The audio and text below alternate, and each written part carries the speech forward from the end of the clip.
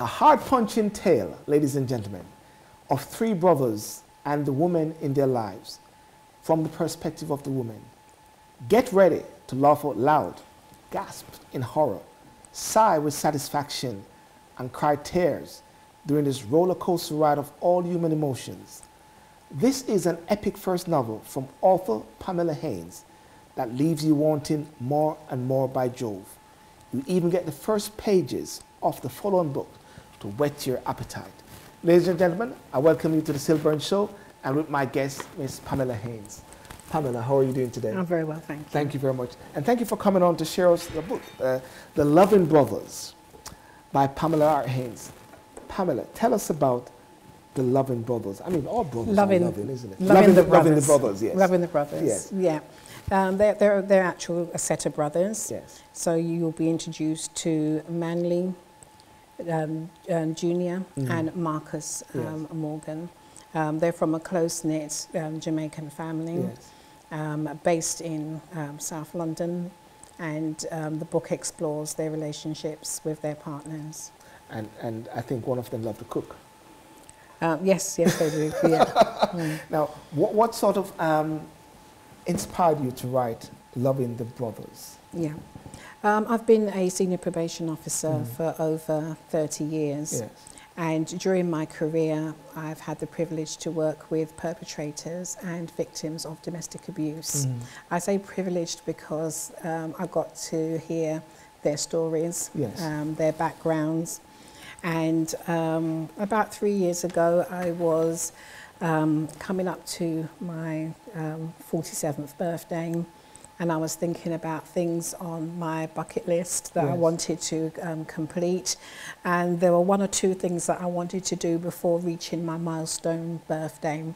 Yes. It was either do my master's and get another qualification, or write a book. Yes. And I decided to write a book. So that's what, in terms of inspiring me, it's based on my career, and also just wanting to leave my mark on the world and leave a legacy for my children. It's interesting you said leaving a mark, a legacy, because legacy is something which is not many times around, because especially in the Caribbean community, for argument's sake, persons pass on and you can't find anything of them. Now, probation is a very key area, and probation is a key area now in regards to like young people and the whole. Let's just get straight into it, like knife and gun crimes and everything, like what's happening in London. Yeah. What's your take on that? Because you said based on your experience and based on what you have been doing. Yes. What's your take on that? I've managed teams who've managed gangs in the past, and I think it's a lot more complicated than probably we have time for here. Yes. But I do believe that when young people aren't shown the right way, when they aren't grounded, when they have no idea of self, when they are adopting other stereotypical behaviours, copying, what they may have seen on TV, you know, especially around culture and adopting a very American culture as well. That you know, they don't have no grounding, so they tend to wherever the wind blows, they tend to be there. So therefore, we're talking about a lack of effective foundation, then, if anything. Oh, absolutely, absolutely. Marry that now with the characters in this book. Let's go with Manly. Yes. See Manly? Let's talk about Manly. People say, oh, Michael Manly from Jamaica, Prime Minister, you know? Yes, that's right. Yeah, he was named after the Prime Minister. Okay, yeah. Yes. Yep, so he is the eldest. He has had experiences of growing up in Jamaica and coming here very much in his formative years. And there was he found it very difficult to make the transition from growing up in Jamaica to the educational system here. So that's the start of his some of his issues in terms of being able to adapt to situations. He came over, he was separated from his siblings, so there was some anxiety of when you leave your family behind and you come to an environment that can be sometimes hostile as well. So he's struggling with those kinds of issues. When the family got money, they sent for their second son. Yes. But in terms of his personality and being into football and being quite sportive, he was able to, settle quite quickly. Yeah. And he also benefited quite well from the educational system here. Mm-hmm. And then you have the youngest one who was left in Jamaica and Yes. brought up by his grandmother. And when it came time for him to join the family in the UK, he didn't want to leave. Yes. And the grandmother persuaded his parents to leave him in Jamaica. Yes. When he eventually came, he was already in his late teens and very much resentful of the fact that he wasn't sent for. Wow. Yeah, so I discussed those kind of issues as well around young people who are brought up by grandparents in the Caribbean. They don't always have their eye on you as they should, and that left him open to being taken advantage of and being abused. Many influences that came in his life. Yeah. Right.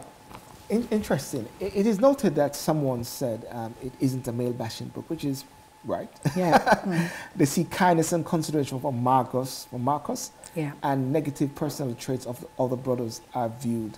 Now, let's talk about Marcus and this positive character. Yeah. I mean, he's very different from his siblings. Yes. And in the book, you will see reasons why that is.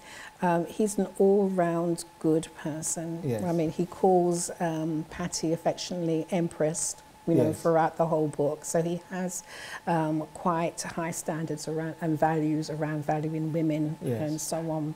And it's a shame because some women are holding out, waiting to see when Marcus turns into a bad character. Yes. And I've actively sought to keep Marcus as a good person because we need balance in the book as well. And also, I think sometimes we pray to God and we ask for a partner to come into our life, and we dismiss them because maybe they don't show up how we're expecting them to. So in the beginning, Patty's not attracted to Marcus, but she does give him the time of day, and it's ended up being a really positive relationship.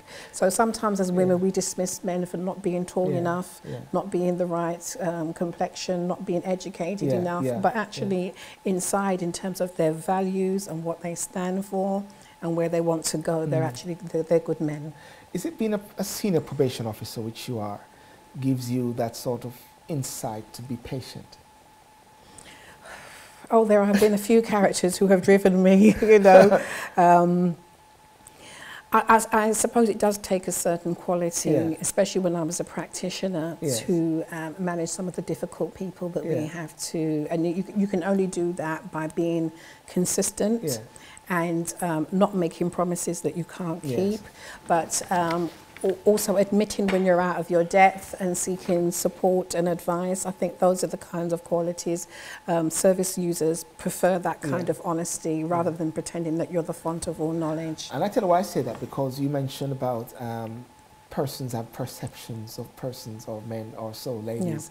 So therefore, they have got to actually be patient to see who the real person is than to draw a conclusion. I think you're absolutely right. I think some women are too much of a rush to be in a relationship without taking proper time to get to know the person that they're going to be with. So they're quick to rush to maybe the bedroom and turn it into a sexual relationship rather than taking time to be courted, to talk to the man, to understand where he's coming from, to see how he behaves when he's angry. All of those kind of things are clues to how that person is going to behave when they're with you. Interesting what you're saying. It seems like from the book, and what I'm picking up from the book, it is not just about the love in the brothers and the characters, but you're sending another message through the book. What's that other message you're sending through the book? What's the other message? That's, for me, anything is survivable. Yes. You can live through domestic abuse and come through the other end. That's one of the messages. At any time, a woman can reinvent herself. Yeah. That's another message. For example, Charmaine is on her own journey, Yes. and starting to pick up books and read them, starting to take more care of herself and take her health more seriously so that she's there for her children in the long term. And at any time, a woman can make that decision to just put herself first. When I talk to women, and when I do my public speaking, I always say, love your partner 100%. But love yourself 101%, and use that 1% to develop self, whether that's going back to school or going to university or painting for pleasure, but hold on to that 1% to meditate and to start dreaming your own dreams about where you see yourself in life. Yeah. One of the things is that they're from a close-knit Jamaican family. And let's put it into society now. Are we seeing families very close-knit now? Well, my parents came over from Barbados for different reasons. My mum came when she was 15. Yeah. To her father, my granddad, who was already here. He was here before Windrush. You know, before I'm finding out Windrush. a lot of people have been here before Windrush. That's right. There is a perception which is going on, which we need to dismantle, to think that everybody started from Windrush. No, they didn't. He was up here. You know, we're talking, you know, early 40s, mid 40s. So she came up here to join him. My dad came up on a 4-month work contract when he was 18. And has been, you know, been here ever since until recently. So they came up for different reasons. But what I admire about them the most is that they were willing to travel 3,000 miles, not always going to family. My mother went to her dad, but my dad ended up rooming and sharing a room with another, his best friend from Barbados. And they took those risks. And they didn't necessarily have family with them, but they had a community around them. So I have grown up with adopted aunts and uncles who were my parents' friends. And when we socialized, it was with those friends and their children. So it's about extending your community in the absence of having, you know, grandparents and aunts and uncles. It's about that village mentality. So I knew that I couldn't go to the shop without being observed by somebody in the community who would have seen Pam go to the shop and to have an interest in, you know, in me. And there was also a community of, you know, young black men who I now as an adult, when I look back, were policing the streets as well. I mean, I grew up in Canning Town in East London, who at that time had the highest number of BNP and National Front votes, and your enemy wasn't another black person. In fact, when you saw another black person, my dad gave them the nod, you know, because you were acknowledging each other as people of colour. And our enemy was the BNP and the National Front. You know clearly who they are. Right. So you didn't fear another black person. And I think somewhere along the lines we have become afraid of our own young people who are just congregating like everybody else. But when young black men congregate, they're a gang. And when the other communities do it, they're seen as less of a threat. It's interesting what you're saying, and that's why I find it very intriguing about the book, ladies and gentlemen, is that it actually opens up.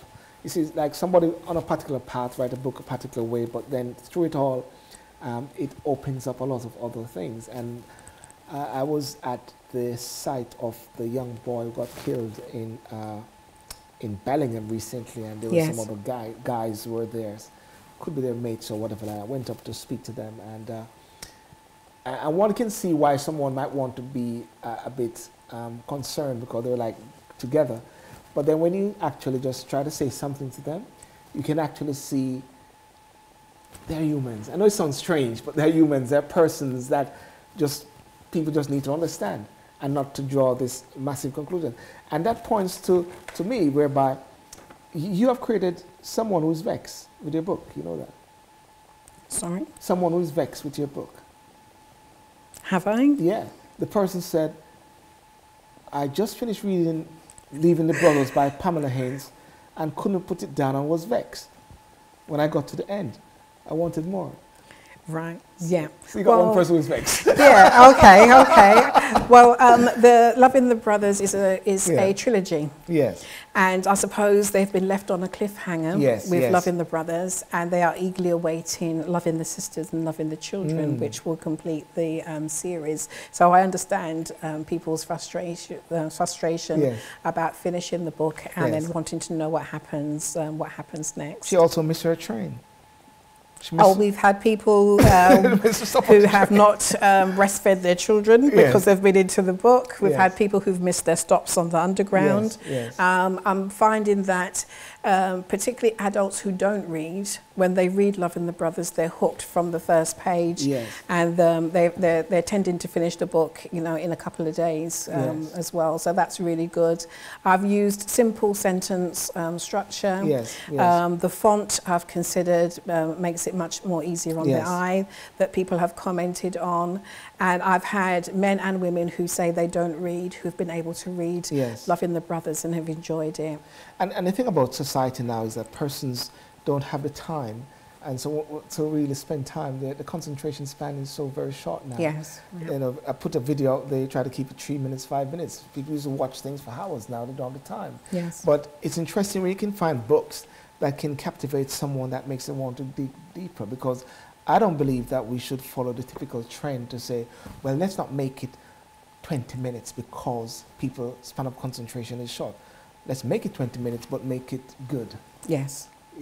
And I believe also regarding, you mentioned about this, the brothers, the sisters, the children, it's pointing down as to a brother's keepers or a sister's keeper or a children's keeper. Yeah, I mean, the book is based in London. Yes.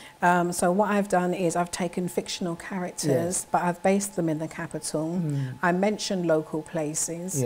Some people have used it as a travel guide. So when they've got off at Stratford Station, they've looked up and said, that's Westfield Shopping Centre that Pam has spoken about. I speak about local restaurants, and there are a couple of Levi Roots, and there's a couple of real people. Yes, I have. Yeah. You told him, yeah? Yeah. Okay. Good.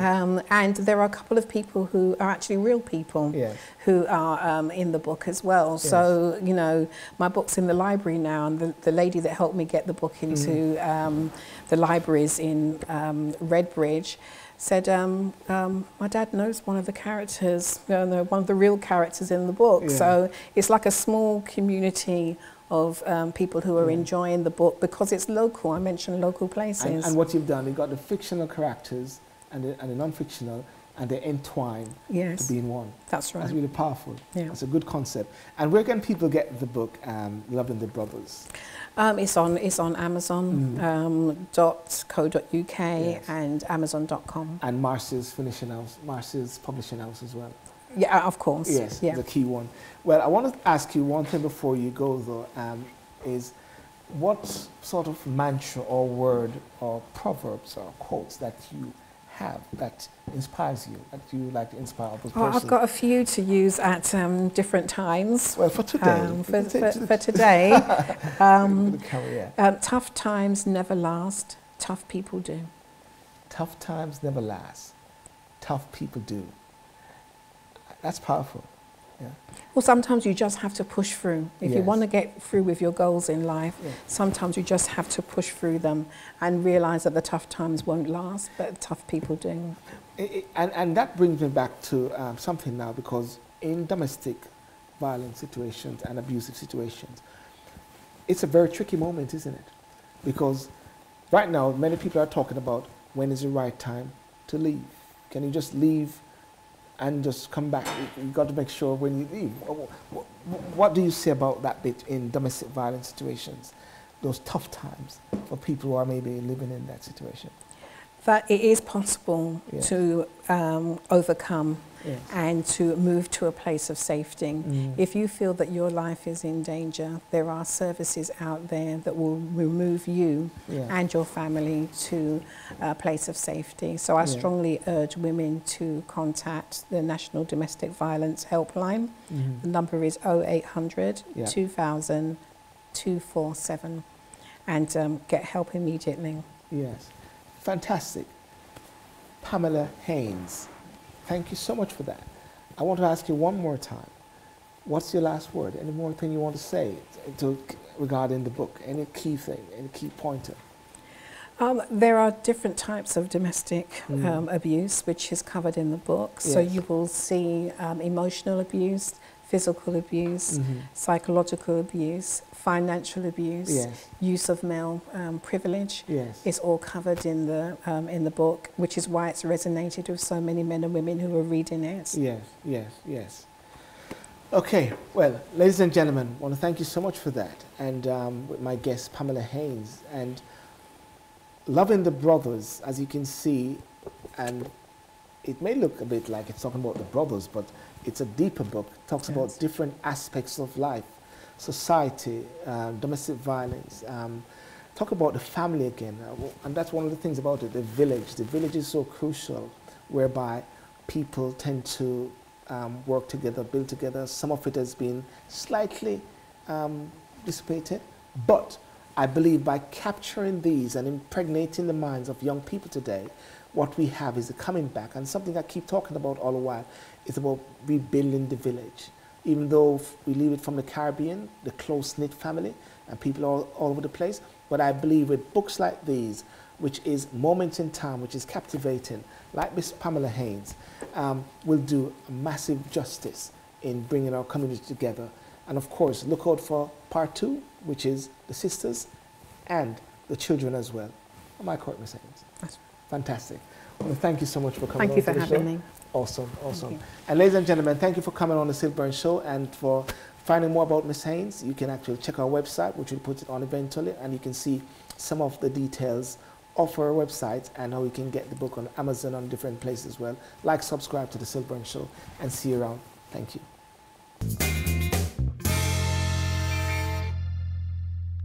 Ladies and gentlemen, thank you so much for joining us on the SYLBOURNE Show. And of course, what I'd like you to do is to like the videos, share the videos, and subscribe to the channel. Let people know about it. But important thing is also to comment. Let us get your comment, let's get your views, so we can understand how to even please you better, ladies and gentlemen. So as I said, share, like, subscribe. Thank you. I saw you there. You subscribed and you shared. Thank you so much. See you next time.